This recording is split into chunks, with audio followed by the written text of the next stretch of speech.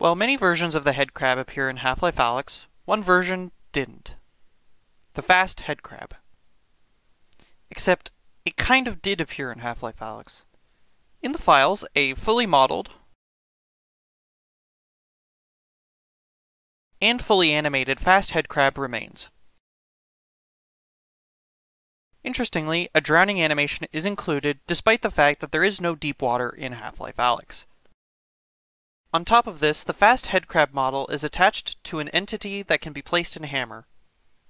However, the anim graph used to drive those animations in-game appears to not work.